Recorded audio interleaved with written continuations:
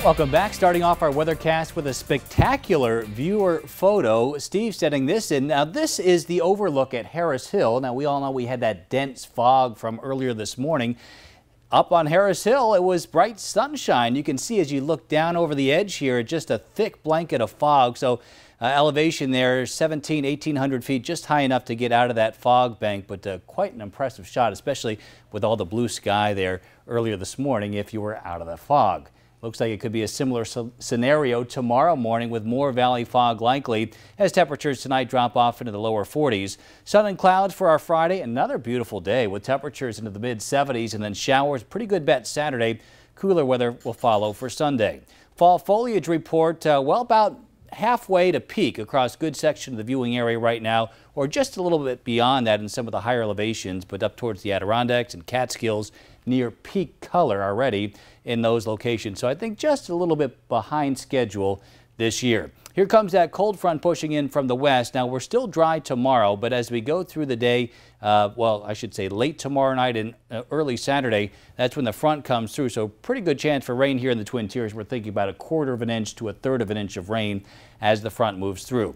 No rain nearby though. You have to head back to the Great Lakes to get in on some of those showers and even some snow showers here over the northern plains here in that pocket of cool air settling south out of Canada. Now it will turn cooler here in the Twin Tiers for the second half of the weekend, but not cold enough for any snow. Here's Matthew. You can clearly pick out the eye here. Category 4 hurricane affecting the northwestern Bahamas right now. Unfortunately, still drifting off towards the north and west and heading towards the east coast of Florida.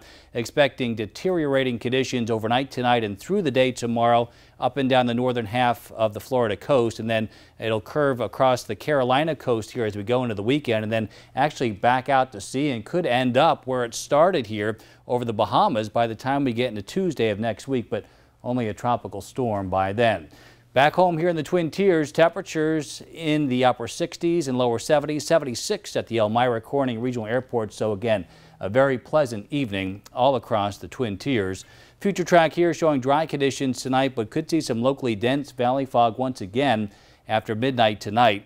For tomorrow, the fog burns off. We'll have a mix of sun and clouds. Showers should hold off, though, until after midnight tomorrow night. Then it looks like a wet morning Saturday and then a gradual improvement from west to east here as we go through Saturday afternoon and could look at about 1/3 of an inch of rainfall. 75 is what we forecast today. 76 the unofficial high.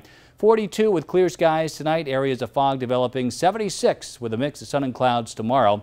First warning 7-day forecast showing a wet day Saturday, but beyond that, looking like a dry stretch of weather for much of next week with temperatures back into the 70s by Wednesday.